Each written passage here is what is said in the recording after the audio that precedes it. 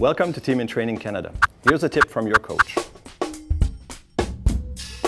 Whether you're training for a marathon or doing bodybuilding, the theory behind training is the same. You apply some stress to your body and then you give it time to recover and rebuild itself stronger or faster depending on what you're doing.